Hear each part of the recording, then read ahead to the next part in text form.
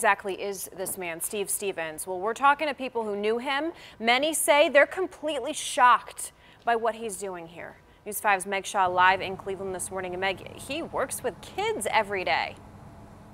Yeah, Karina, in the video, Steve Stevens claims to be a case manager at a behavioral health clinic named Beachbrook, even flashing his badge to the camera in the video. But this morning, Beachbrook isn't saying what Stevens' role exactly was or how long he's worked there.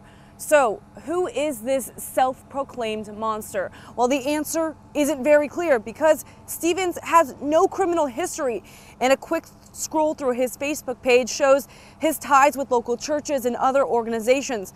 But yesterday, his page looked much different. Stevens saying he snapped and is blaming what he called the Easter Sunday massacre on his ex-girlfriend.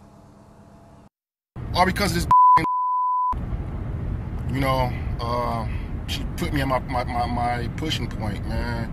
You know, I was living over there with her. I just woke up Friday. I just couldn't take it no more, man. I just left. Now, Beachbrook has responded to this situation, saying they are shocked and horrified by what has happened. Meanwhile, of course, the manhunt is still on for Steve Stevens. If you know anything, call 911.